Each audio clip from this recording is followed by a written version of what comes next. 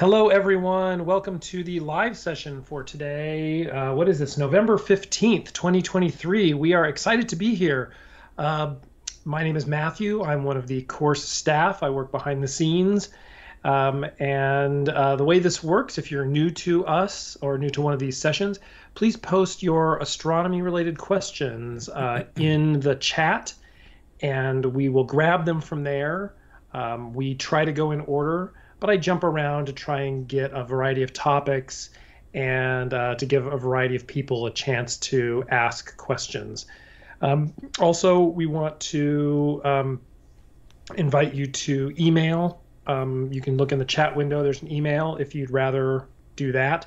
Like and subscribe to our channel. Make sure you click that bell icon so that you get notifications every time we have one of these live sessions.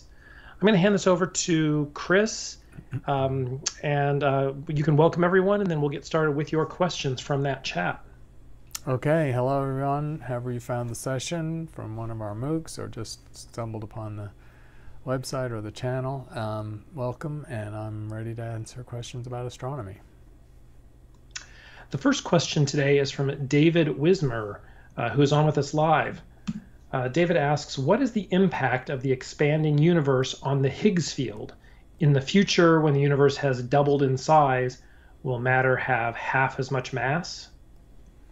That's a good question. The Higgs field is not directly implicated in vacuum energy, which is the mechanism by which space-time is expanding at an accelerating rate. And actually, the physical mechanism for the Higgs field is independent of the expansion of the universe. So no, the mass of particles within the expanding space-time will not actually change as the universe expands, because the mechanism that's causing the space-time to expand is different from the field that gives rise to the mass of particles. The next question is from Ahmed Mead, who asks, what are the leading theories and observational evidence supporting the existence of dark matter and dark energies?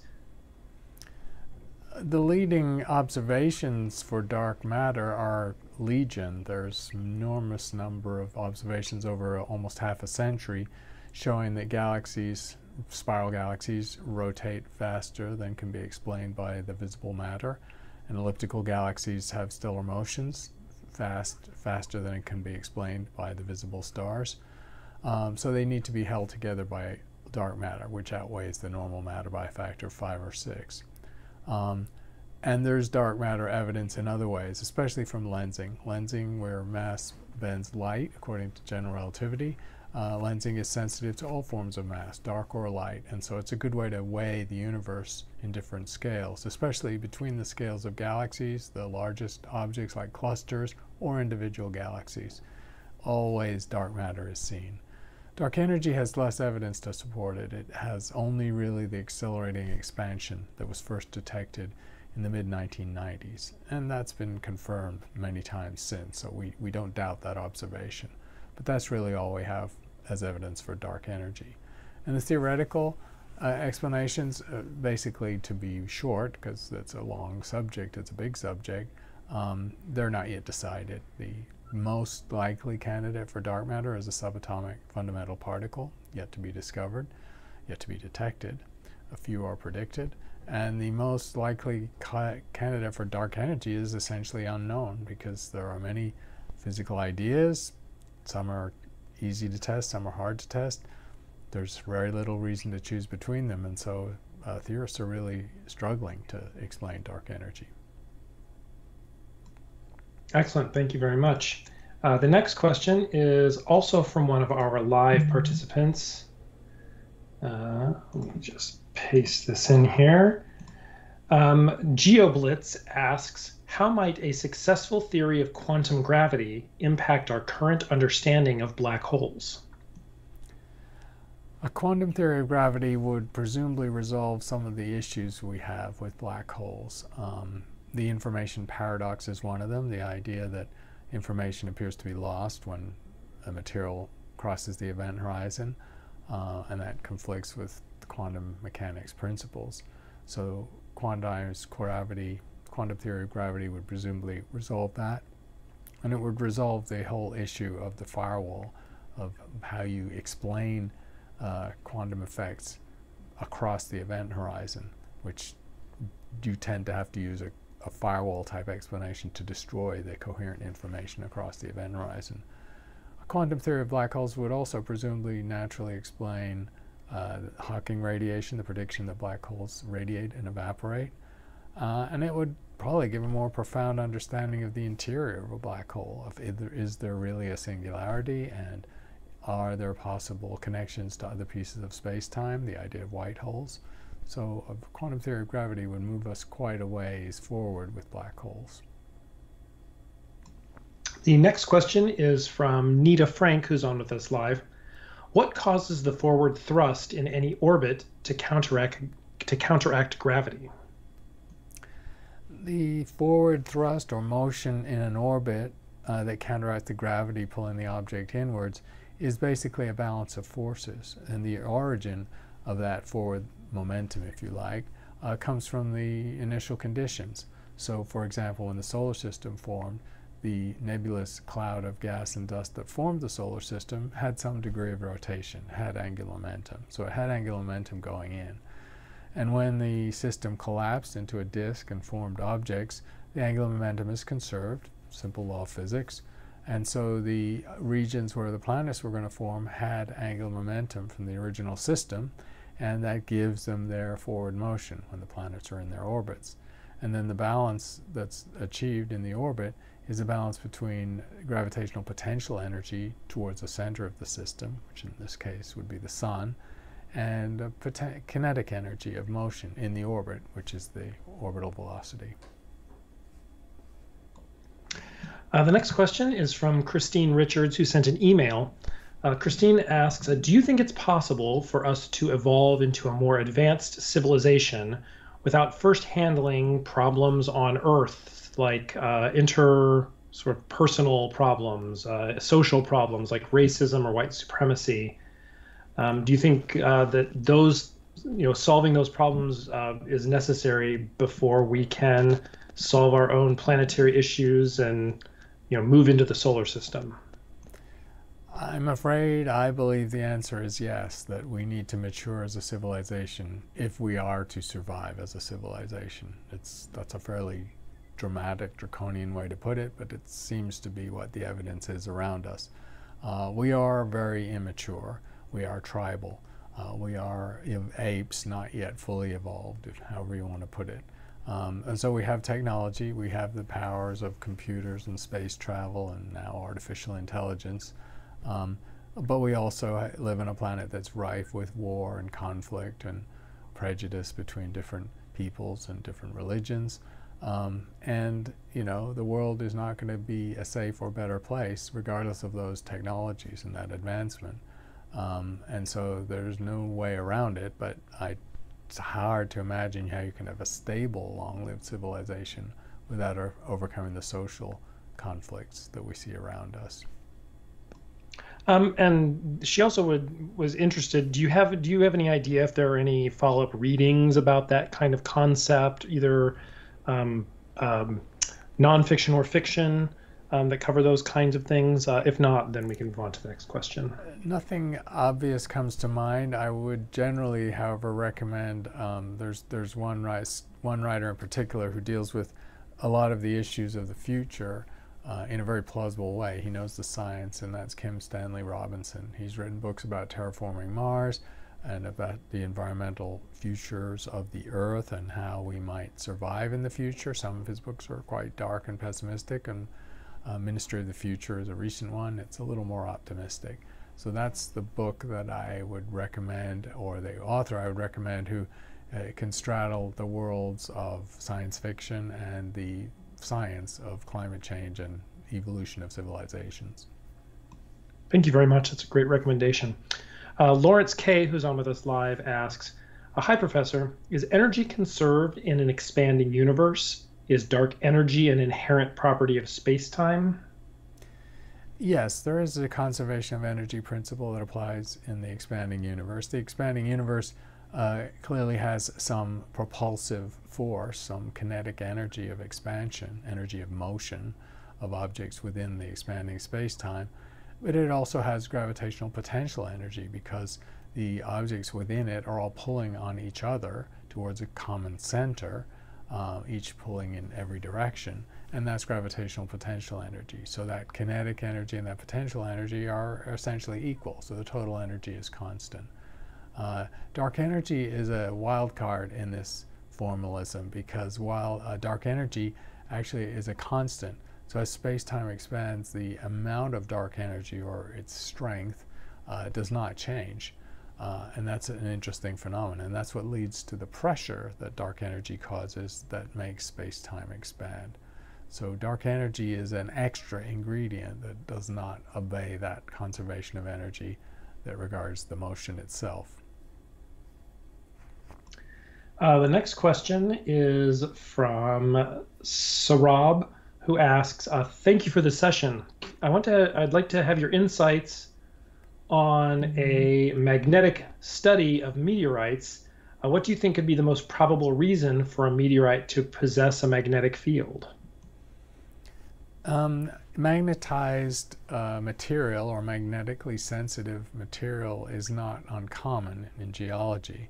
A magnetite was the original form of this that was discovered in ancient Earth by ancient civilizations. Actually created compasses out of lodestones, which were just magnetized rocks. So magnetized rocks form naturally in space and as part of planetary and lunar bodies.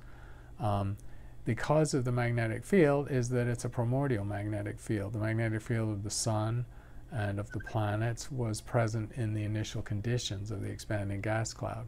So there are weak, ambient, chaotic magnetic fields that can exist in space and in regions of matter and radiation, and that's because there are charged particles. So anywhere there are charged particles, there are the possibility of electrical fields and associated magnetic fields. And then when a physical object is formed, it tends to entrain the magnetic field or trap it. And that's also true of the sun, which as it collapsed, entrained or trapped and then concentrated as it formed a smaller object, the magnetic field that forms the sun's magnetic field, which has a cycle of 22 years.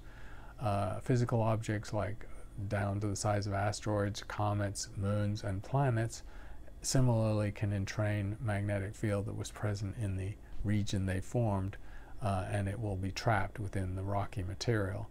Not all the rocks are equally sensitive to magnetic domains, so they don't manifest the magnetic field unless they have certain geomagnetic properties. Excellent. The next question is from Mary McGrant, who sent an email. Regarding the impactor theory of our moon's formation, might it be possible to detect where the impactor crashed into the Earth by finding some kind of differential makeup of the Earth's surface? She recognizes that the land masses are relatively young, but might there be a deeper layer of material that's further inside the Earth? Finding physical evidence of the impactor that caused the moon to form very soon after the Earth's formation, unfortunately it's unlikely there's any direct physical evidence, and that's just because the Earth is such a restless planet. So when the impact occurred, the moon was still in a semi-molten state, a magma state, and the impact splashed off mantle material. That mantle material has since shifted and moved around because remember there's tectonic activity, which is slow, convective, circulating patterns within essentially semi-molten rock, and that mixes the rock extensively, and that's been going on for 4 billion years as the Earth has been an active planet. And so that plus the movements of the crust and the continental plates shifting around in the last 500 million years means there's no residue, there's no traces of the physical morphology of the Earth from soon after its formation. Everything has changed. The next question is from Pecornin, who's on with us live. Why is there an upper limit to speed and not for other things like temperature or gravity? That's a good question. So why is speed special in this regard? It's built into the theory of special relativity.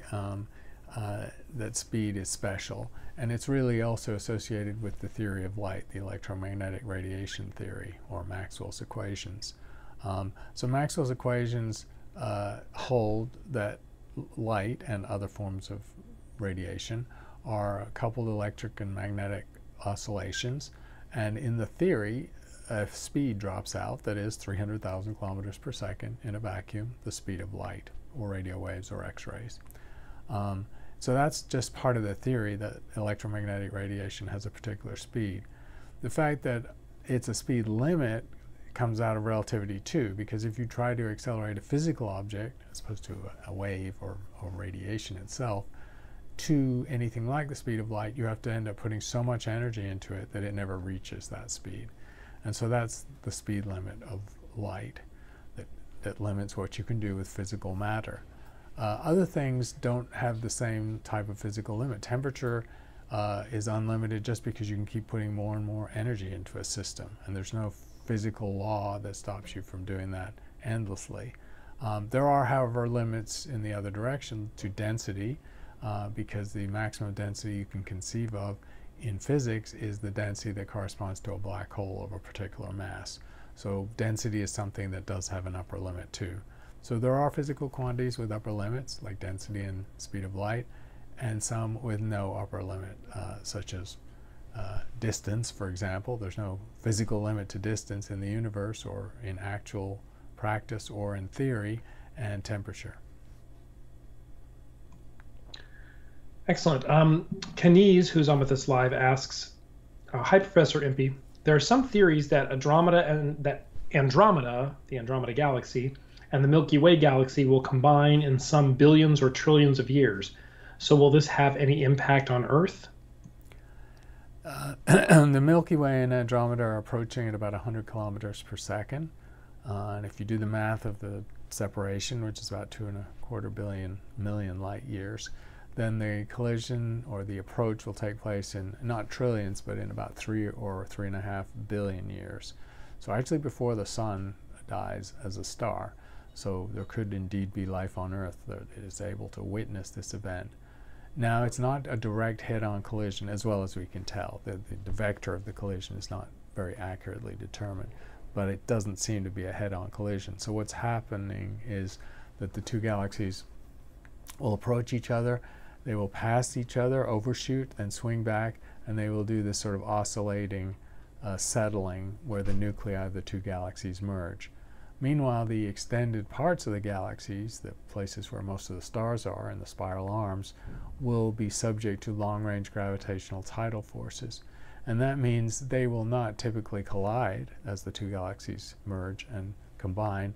Stars will stay intact, but they will be heavily influenced by the other galaxy. And so stars will be distorted from their current orbits and thrown into big loops and whorls in intergalactic space, so that they extend much further from the center of the galaxy than they do now.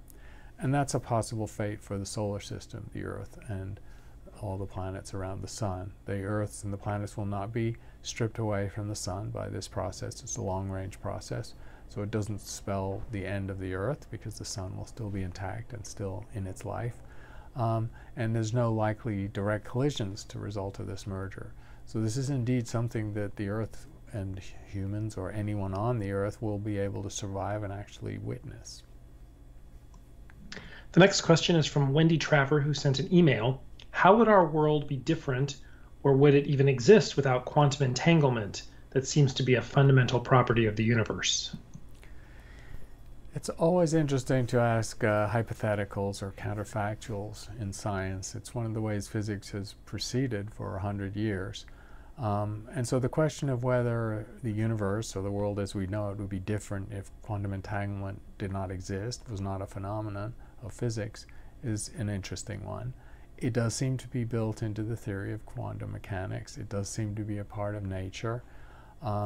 What it is saying, really, is that physics is non-local, because entanglement means instantaneous communication of quantum information across a finite distance, which is against relativity. So it's beating against relativity in some sense. What does it imply if that didn't exist? quantum entanglement is not manifested very naturally in the world. It doesn't just occur in nature, as far as we know. And so in that sense, the universe would not be very different if quantum entanglement were not possible or didn't exist. The next question is from Nita, who's on with us live. Is the best chance of finding evidence of life on Europa to look at the cracks where creatures from internal water or microbes may have emerged and frozen? Yes, the ice sheet is heavily fractured. We've seen from orbiter images back to the 1970s that Europa has a fractured ice sheet, and we've learned more recently from seismic and geomagnetic evidence that the ice sheet is moving, it's shifting, it's cracking, and it's flexing, and it's breaking apart, and there's upwelling of water from the subsurface ocean through the ice layer where it will refreeze, and indeed it could carry microbes from the subsurface ocean and then refreeze. So that's bringing potential evidence for life much closer to the surface than it would otherwise be if life only exists in the subsurface ocean. So the cracks are indeed a very fruitful, promising place to explore.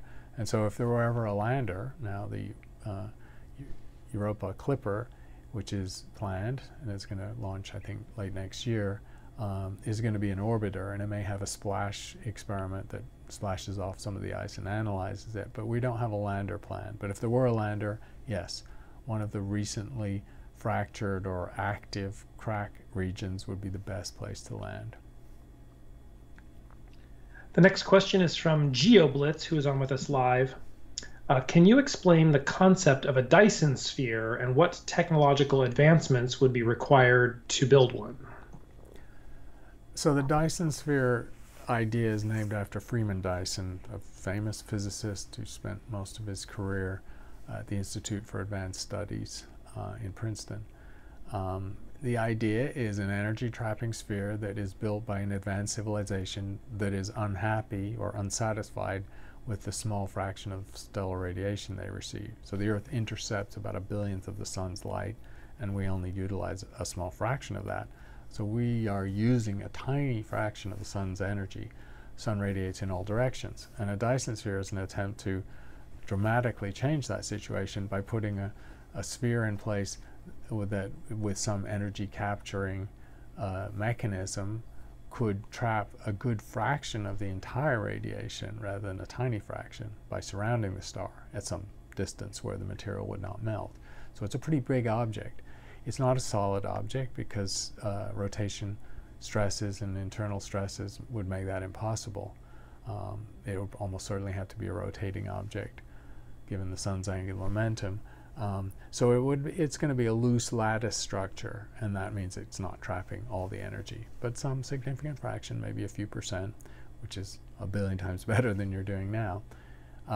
Could a civilization build it? What would it take to build it? Well, it's obviously hugely ambitious because the sun is 150 million kilometers away, so you'd have to do an enormous construction project, truly enormous, outsized any terrestrial construction project by orders of magnitude around the whole sun to build that, and then develop the technology to convert the trapped radiation into probably microwaves that you could then beam back to the Earth so you could use them.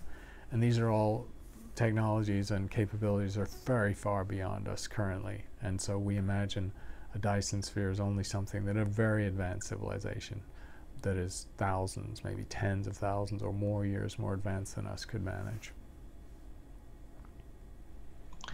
The next question is from Ravi, who sent an email. Are there interesting objects other than black holes that can be imaged by the Event Horizon Telescope? Yes, the Event Horizon Telescope is a radio telescope, a sort of millimeter wave telescope. Those are short radio wavelengths, actually, somewhere in the range between the far infrared and classic radio wavelengths. So it's a radio telescope. It's a radio interferometer, able to make extremely fine angular resolution images of any source of radio waves.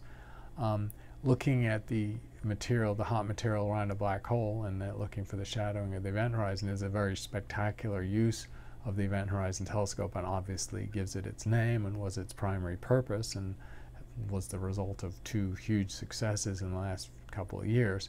But it's not the only thing that telescope can do, and it's not the only thing that telescope does routinely.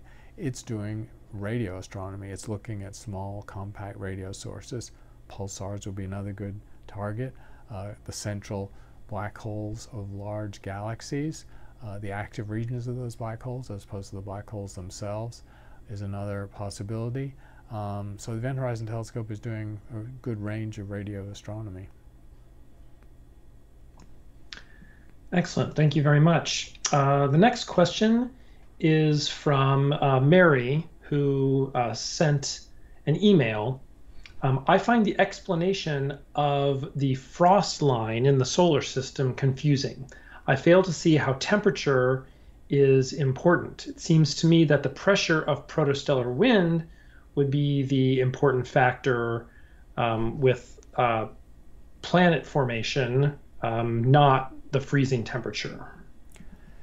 So there's a complicated set of things going on when planets and objects form in a solar system. The initial star, the sun, if it was the sun is a sun-like star, and we're talking about sun-like systems, is much more luminous than the current sun. It goes through a T-Tauri phase. So there's an enormous amount of radiation, and that radiation pressure does indeed drive a lot of the gas from the system. But the business of whether a planet or a smaller body is primarily icy or potentially watery or baked dry does indeed allude to the water line and the frost line. So the frost line is the distance from the star once it's stabilized and settled down, where normal volatiles such as carbon dioxide or water go into the solid state. And there are other volatiles, of course, methane. You know, there's a series of small molecules that are called volatiles that have liquid, gaseous, and solid phases. So the frost line is a reasonable place to define where the edge of the habitable zone, for example, is, where primordial rocks will retain their original ices, where the ices will not have been burned off by radiation pressure or heat. And so it's a useful concept for talking about objects in the later solar system, whether they were born beyond the frost line or inside the frost line.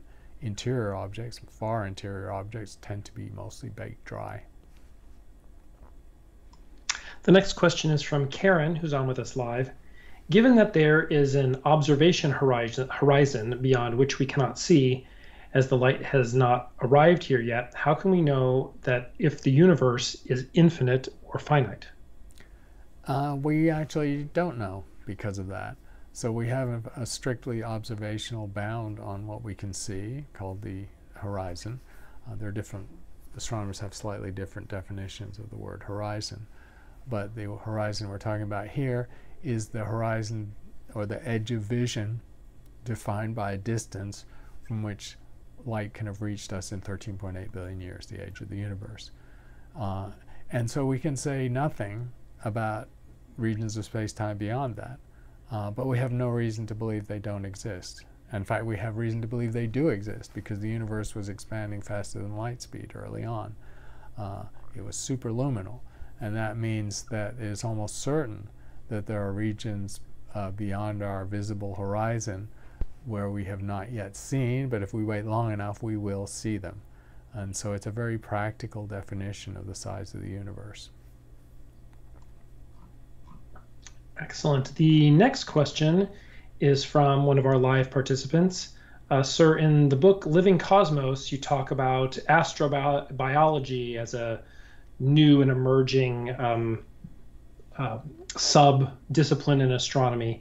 Are there any other new emerging sub-disciplines that you would like to write a book about? I'm not sure there's one that I'm ready to write a book about. Astrobiology is one of the most dynamic and biggest subfields of astronomy, if you like. But there are other subfields. Astrochemistry is a sort of related field. It doesn't care particularly about whether there's life in the universe necessary, but it's asking, in a universe where most of the universe is made of simple elements on their own, hydrogen and helium, and then a very small number of heavy elements, it's asking what the chemical properties of the universe is. And there are now over 120, I think, maybe 130 molecules that have been detected in space in different regions with molecular weights or numbers of atoms in them going up to 20 or 25 or 30. And there's complex chemical interactions between them. So astrochemistry is certainly another field, not quite as big and as dynamic as astrobiology, but a substantial subfield of astronomy that's very active. The next question is from GeoBlitz, who's on with us live. What are the primary challenges and potential solutions for achieving interstellar travel within the next century? For interstellar travel, we need new energy sources. We need new propulsion mechanisms. As impressive as what's happening in the space program with Blue Origin and SpaceX it's based on chemical rockets. It's based on the same rockets that Robert Goddard invented in 1928, so 100 years ago. Hasn't really changed. They're just expensive. They're very efficient cousins of the Saturn V rocket that got astronauts to the moon over 50 years ago. In that sense, we haven't progressed. So how might we go in another 100 years? Well, it's taken us 100 years and we're still working with chemical rockets, so we obviously have to do something different. And we have to find new energy sources. The obvious, more efficient energy source to look at is fission or fusion. And fusion is a more promising one. But there are technologies that are not yet being prototyped on the Earth that would have to be scaled up and tested in space. And that's a difficult and expensive program. And the amount of investment on that is really low. So the conundrum is that the private space program is doing very well, building a new business. I think the private space sector this year and worldwide is going to be about $500 billion. That's quite substantial. So it's doing very well, relying on chemical rockets. There's no real incentive for them to sink enormous amounts into research and development on new propulsion systems. So we sit in that interesting space where there's no incentive for the main players right now in space, especially the private ones, to invest in new technologies that might get us to the stars. And they don't have a business model of what we would do when we go to the stars. And that sort of, to me, is pushing off interstellar travel to well beyond a century. The next question is from Michael Serrera, who asks, I just recently learned about the robotic drill used to pop space shuttle tires during testing. Are there any other creative or astounding solutions to odd problems that NASA has found or had to come up with? Well, NASA's sort of, always having to think on its feet, because when something goes wrong, you essentially have to improvise, and you don't have a lot to improvise with. That example for the tires and using an existing tool, and is an example where you have a toolkit. The astronauts basically have toolkits on spacecraft, and the International Space Station has a pretty extensive set of tools, and that's all you've got. I mean, so you have to solve a problem with what you have. As we know, the Apollo 13 near disaster, where astronauts were almost lost, was solved with something as simple as duct tape and pieces of plastic. It didn't use anything very high technology, nor any very advanced instruments.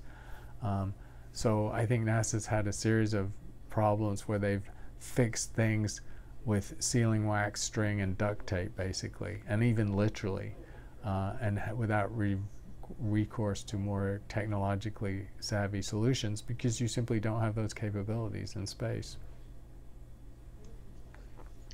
The next question is from Miles Zitmore, who sent an email.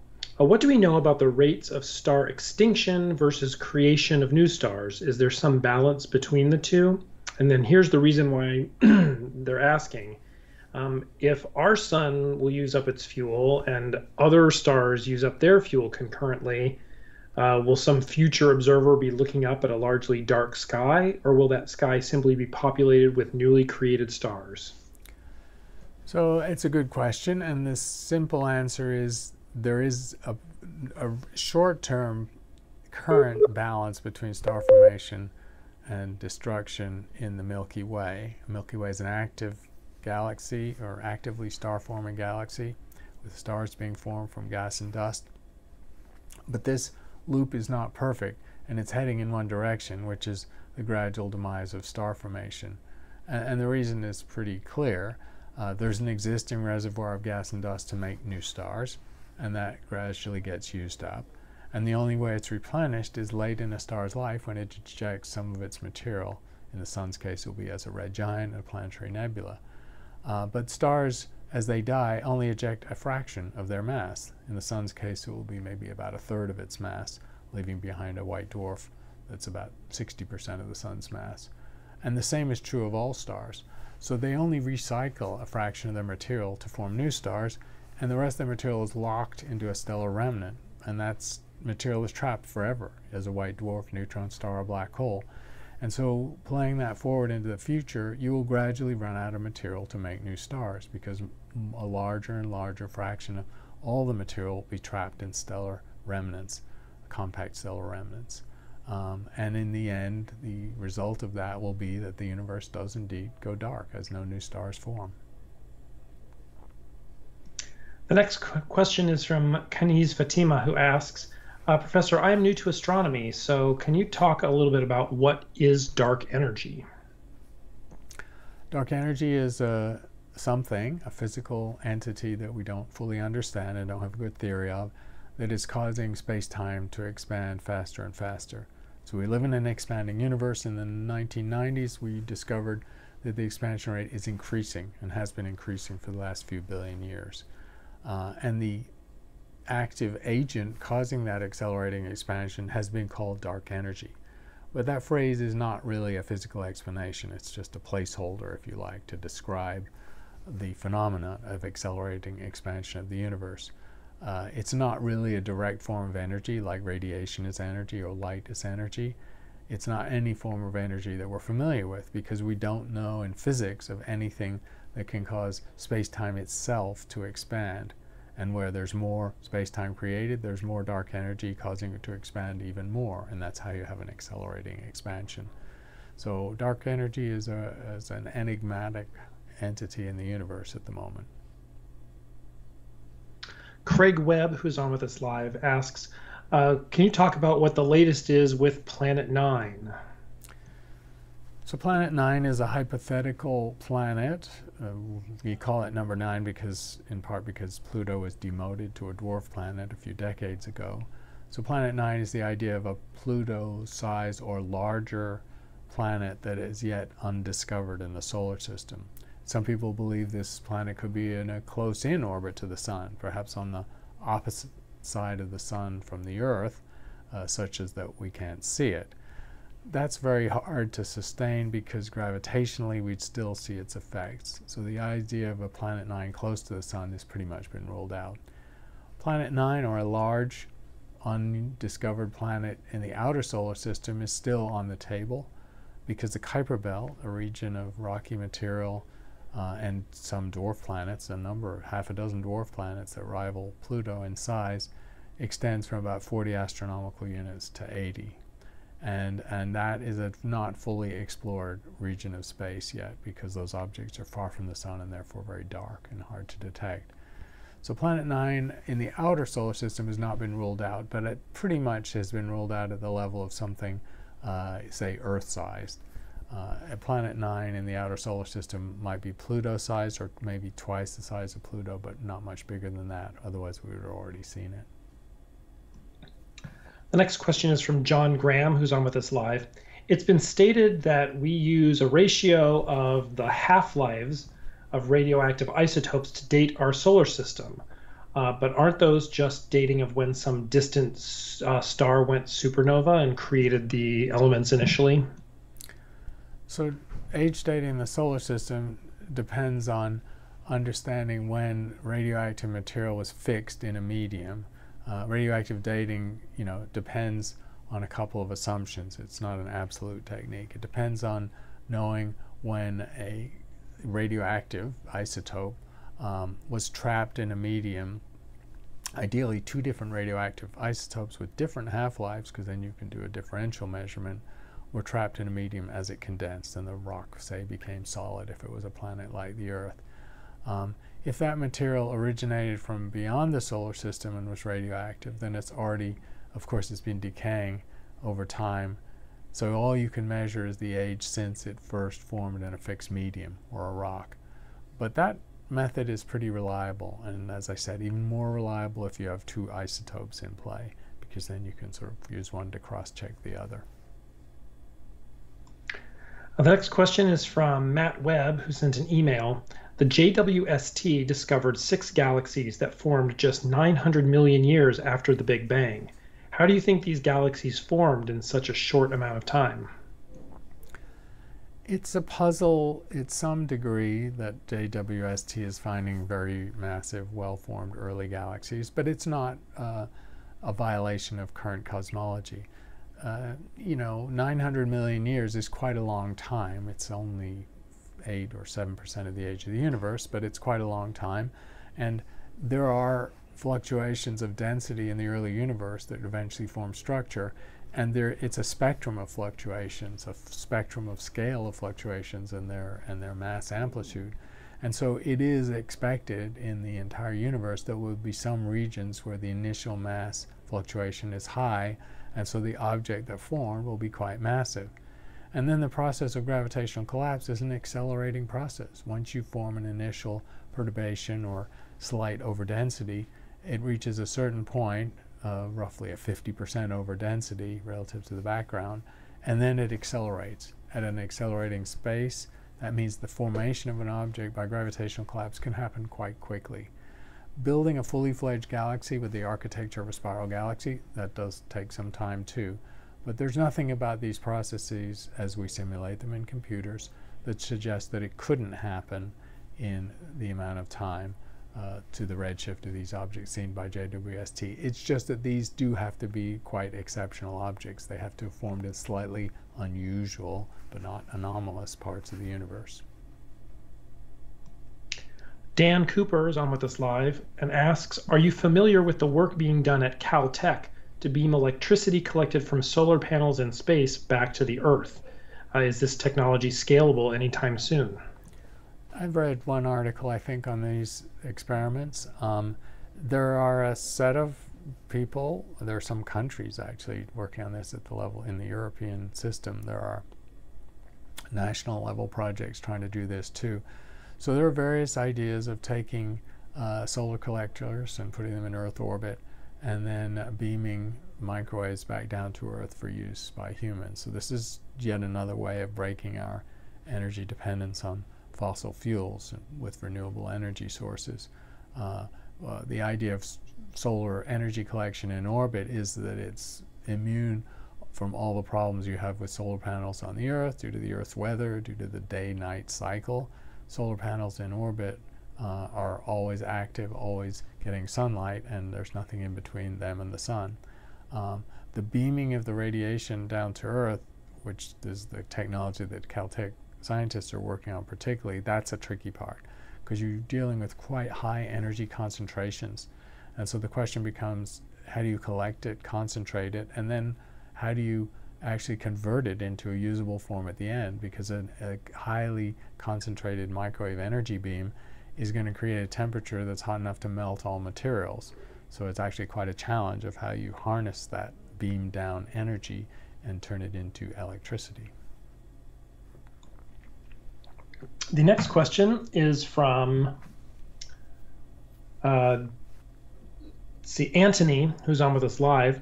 Will we be able to see the Big Bang if we use a telescope to see farther than 14 billion light years, even though the universe is expanding at the speed of light?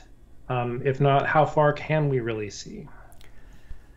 We can't really see the Big Bang with a telescope because as we look further out, we are looking back in time, and the limit of our vision for radiation is essentially the microwave background radiation, because before that the universe was opaque to radiation. That's the curtain raising of the universe, if you like. Everything was a fog before then. And so that date, that time, is 400,000 years after the Big Bang. And for radiation of any kind, there's no way to see further back, essentially because the universe was not transparent, so there's no space to look through before that time. To look before that time, the most clever strategy actually involves neutrinos. If we got better capability of looking at neutrinos, they travel through space essentially unimpeded. They interrupt, they're not interrupted by solid matter, they don't interact with radiation, and we do have neutrino telescopes. So in principle we could get a lot closer to the Big Bang with neutrinos, but that field is a young field, and the detector technology is nothing like as advanced as our telescope and optical technology. David McKenzie sent an email asking, good morning to you all. What advances will the ESO's extremely large telescope and the Giant Magellan telescope bring to astronomy? And will older telescopes become obsolete when these large advanced telescopes come online? So in addition to the two named, the European Extremely Large Telescope and the Giant Magellan Telescope, there's the 30-meter telescope that Caltech and the University of California are trying to build on Mauna Kea. So there are three huge telescopes all under construction or in preparation. And they are going to impact in all fields of astronomy. They will be general purpose telescopes, as the Hubble Space Telescope was, and the James Webb, studying stars, studying planets, studying galaxies, doing cosmology. Those three will do the same set of pieces of science. I would say that the killer app, if you like, for all these telescopes is going to be looking for life on Earth-like planets in the nearby galaxy, because they will have the technology to sniff the atmospheres of those planets for life, microbes that have changed the atmospheres and therefore impute life on those planets. They will also look at the early universe in ways that even the Hubble and the James Webb can't, just because of their sheer collecting area. They have 10, 20, 30 times more light gathering power even than James Webb, which is a pretty big telescope, 6.5 meters. So they are going to impact cosmology and exoplanet studies dramatically, but they will also impact other fields of astronomy. The next question is from Mary, who sent an email. It seems to me that the observation of gravitational waves could potentially cheat uncertainty. I had understood that the Heisenberg uncertainty principle stems from the wave-particle duality of the photon. Is there a fundamental theoretical principle that forbids a workaround to uncertainty in observation? Since gravitational waves themselves are then detected by lasers, which are photons. Like, how does this? How does that kind of detection work around uncertainty? The Heisenberg uncertainty principle, which applies at the root level of physical reality according to physics, applies to the work of gravitational wave detectors. But in fact, it doesn't impede them. It's not a limitation on how they work. The basic instrument behind gravitational wave detection is an interferometer, a Michelson interferometer. So it's a way of looking at the coherent interference of light waves.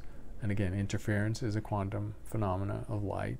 And so quantum uncertainty is built into the effect of interference fringes and interference patterns of detecting a small wavelength or path length shift in the two arms of the detector for gravitational waves, like LIGO.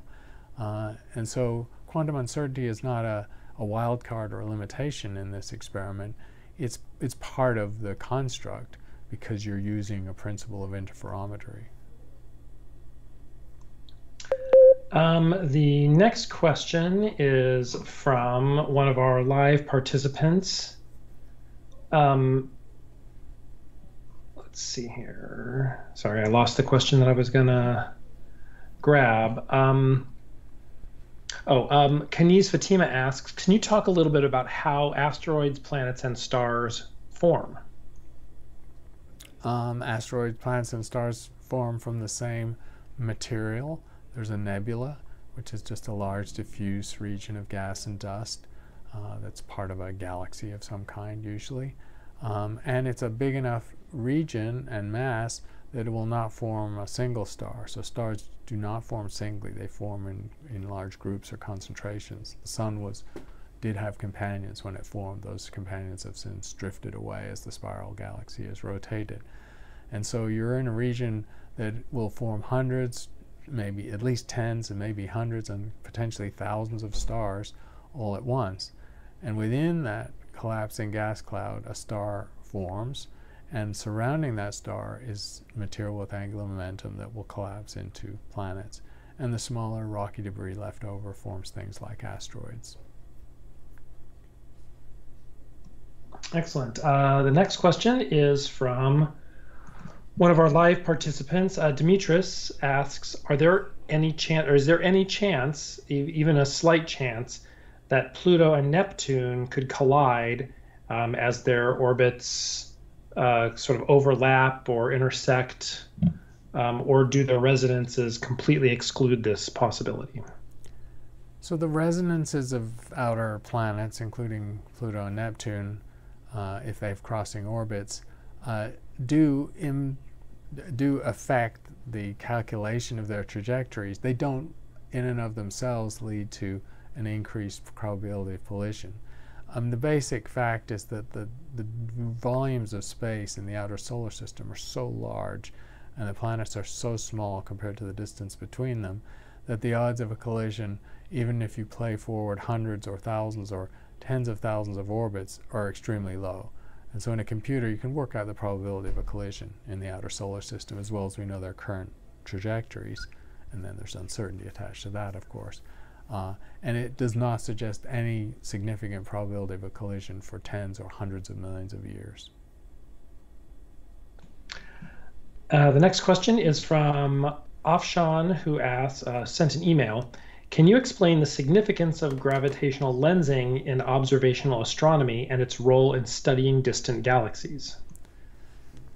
Gravitational lensing is a very powerful tool for studying the distant universe and distant galaxies, because it's using all the information you can get where mass bends light. That means that you're studying all the matter, not just the visible stuff, and that we know the dark matter exceeds normal matter, conventional matter, by a factor of 6.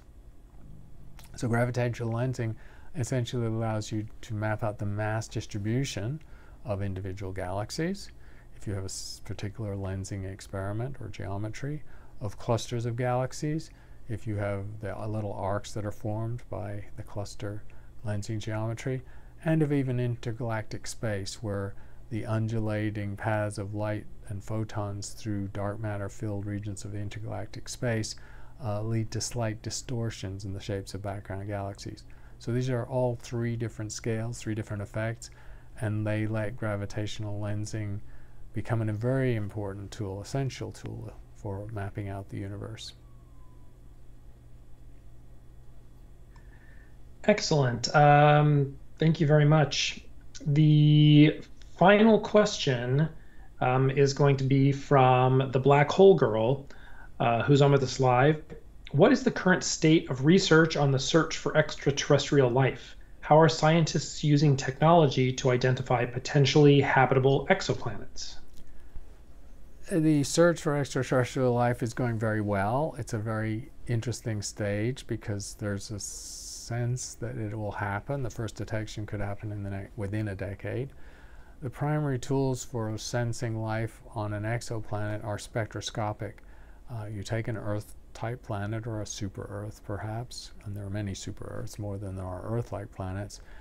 You block out the parent star, you spread the reflected light of the planet, which is hundreds of millions or billions of times fainter, into a spectrum, and you look for global alteration of the atmosphere by biology. In the Earth's example, that would be oxygen and ozone. They're telltales of biology, since they were created by microbes.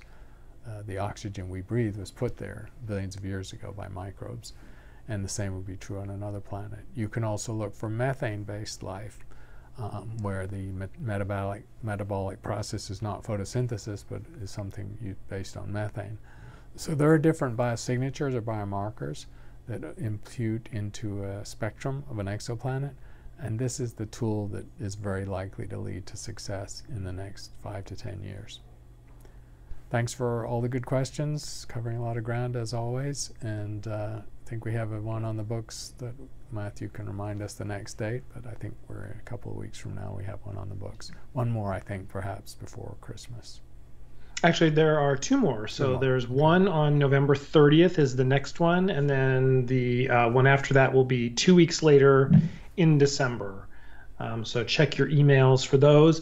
And also at the very top of the chat, there's a link. So if you are not currently a member of our one of our courses, you can join the Google group, and we will send out an email announcement about all of our live sessions from there.